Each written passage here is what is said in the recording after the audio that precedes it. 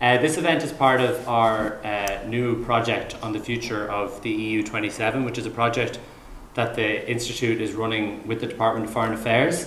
And the idea is to kind of do long-term research and discussions over Ireland's future within the EU. So the reason that the YPN would be involved in this is obvious, that obviously people here are the future of Ireland and the EU, and we want to get people's perspectives. So we're going to start with Lucinda Creighton, who's going to give an introduction of kind of her views on Europe and Ireland's position.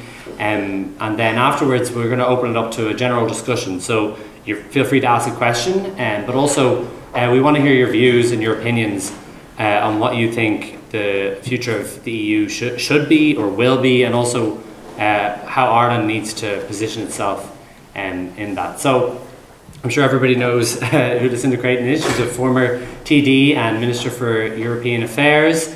During that time, it was a very important time for Ireland within the EU and negotiating the EU-IMF bailout, and also during the presidency of Ireland's presidency of the Council. So a very important time.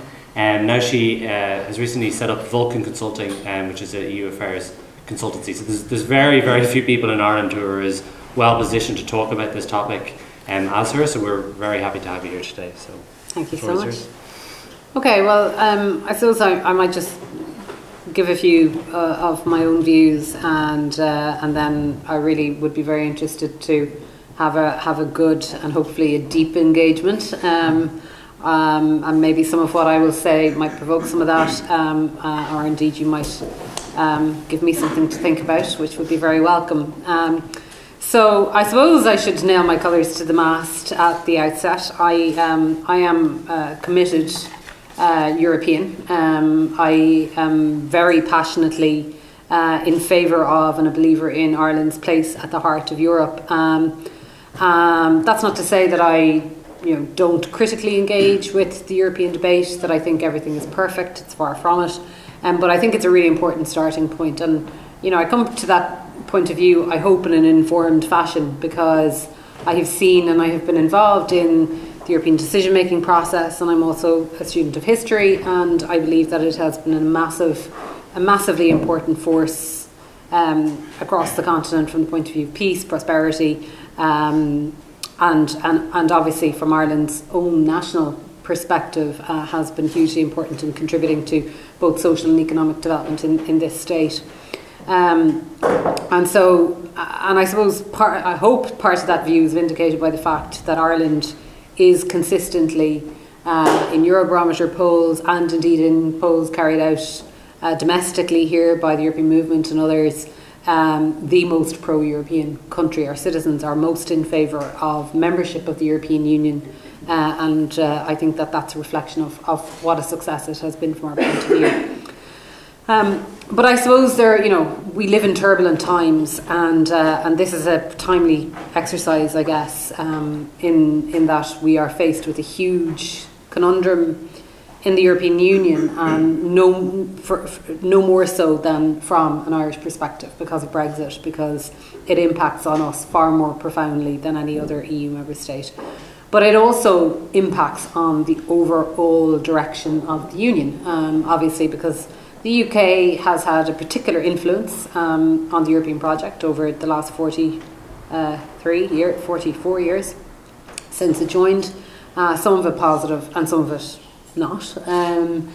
But things are going to change very profoundly when the UK leaves, and that will impact all of Europe, not just Ireland, obviously.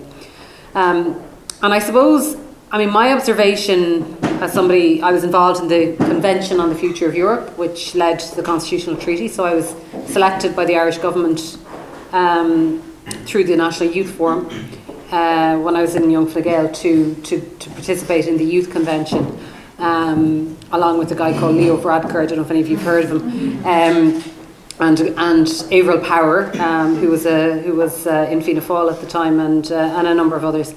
And at that time, this was obviously the debate. It was the future of Europe. It was how does the European Union move ahead, and a lot of the big ideas contained in that ended up in the Constitution, rejected by France and the Netherlands and a couple of others, ended up becoming the Lisbon Treaty, rejected by Ireland, but then subsequently we changed our mind. And obviously there were developments in the European project, but not quite as ambitious as had originally been intended after the conclusion of the convention. So it's funny we're back having essentially the same debate again, whatever it is, 15 years later. And I think throughout the last 15 years, we've been through existential crisis, we've been through major challenges, which begged the question at different stages: would the European Union survive? Would the Eurozone survive?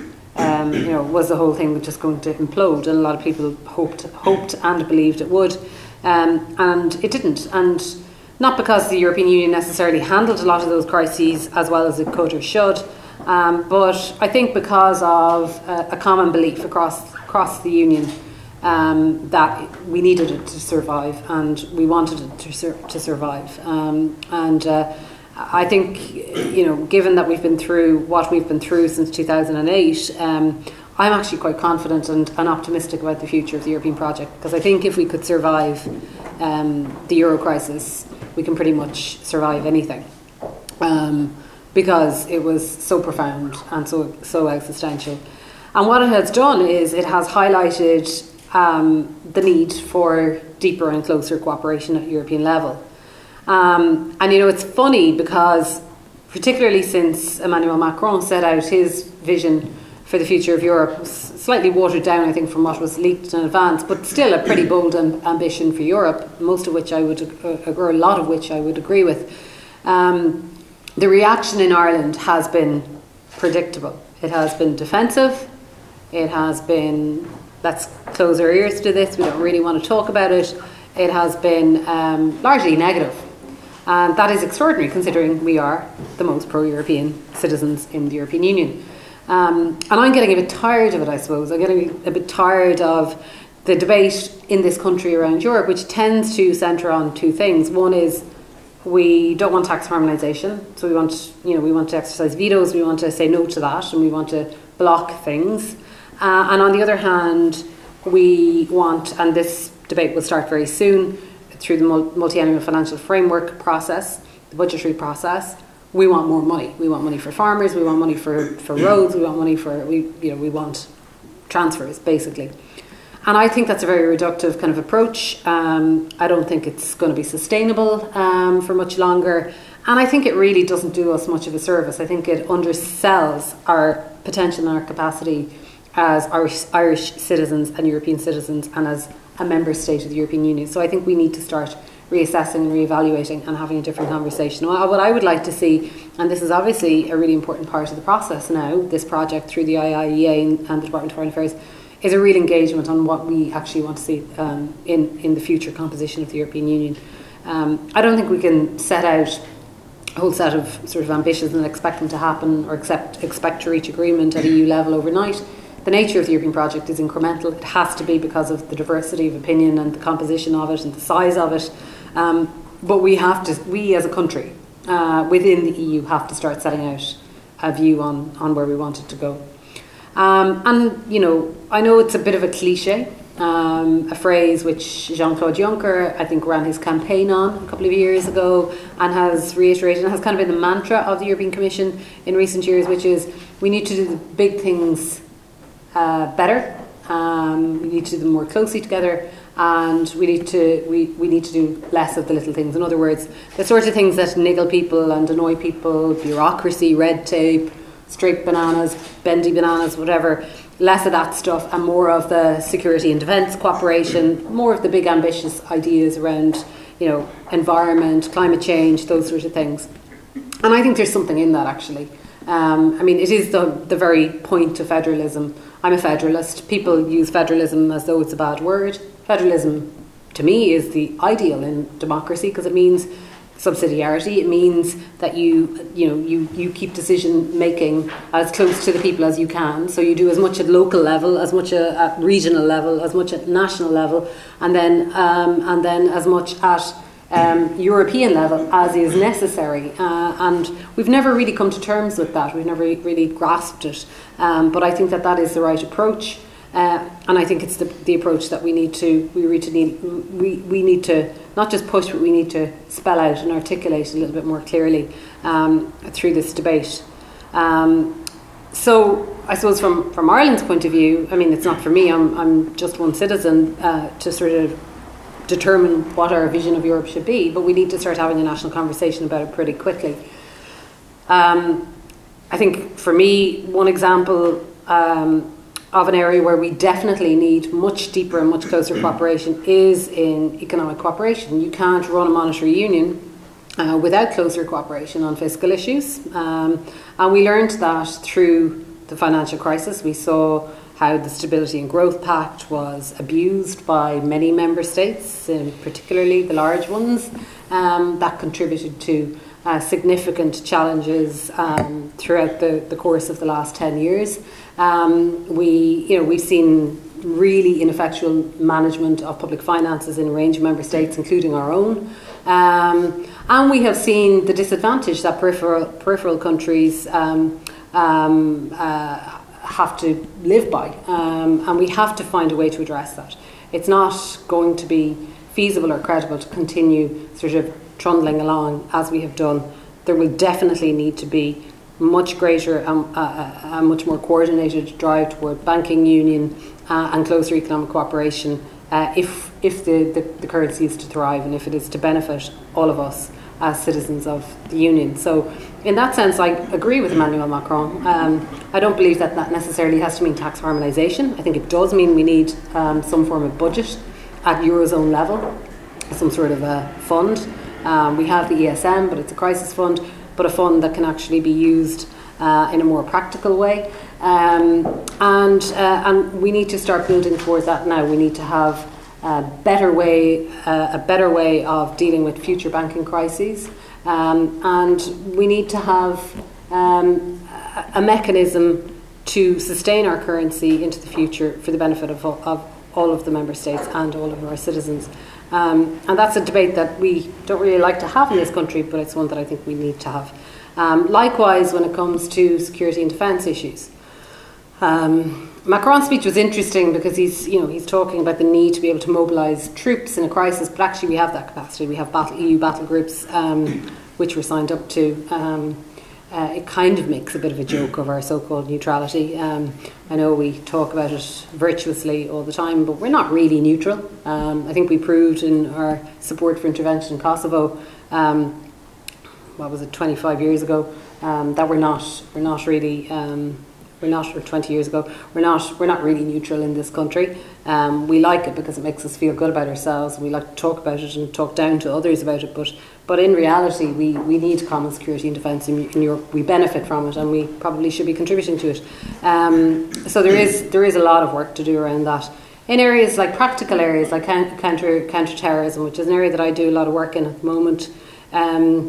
We are hugely exposed in Ireland, and we don't really have a full understanding of that because we don't really share intelligence. Our police force is not really interoperable with others across the Union, and we need to address those deficiencies and shortcomings.